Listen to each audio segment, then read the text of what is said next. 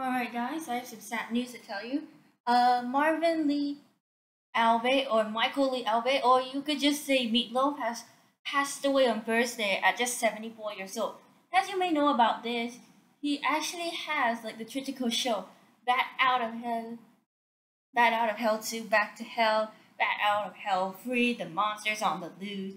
It's actually his trilogy for the covers. As you may know about this guy, he apparently just saying, I would do anything for love. It was a song released in the 90s.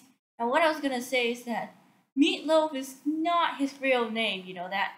Now, apparently, what I was gonna say is that his early career was the first band Meatloaf sold.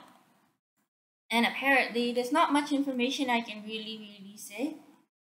What I was gonna say is that he apparently had an acting role for the Rocky Picture Horror Show in 1975, and also had another physical drama which is Black Dog alongside Patrick Swayze, who actually died in 2009 at 57 years old.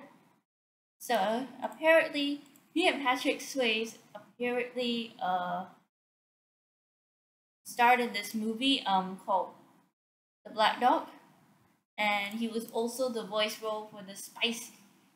He was actually appearing as the bus driver in the Spice Girls for the movie Spice World, which is also featuring the Spice Girls. So apparently, he was diagnosed with Wolff-Parkinson-White syndrome, which is a disorder that has the system of the heart, which resulted in symptoms. Unfortunately for that, Meatloaf actually fell on an interface and broke his collarbone, which was very scary. He also fainted on stage while performing on Pittsburgh, and he collapsed again in Edmonton. Because of this, he had severe dehydration.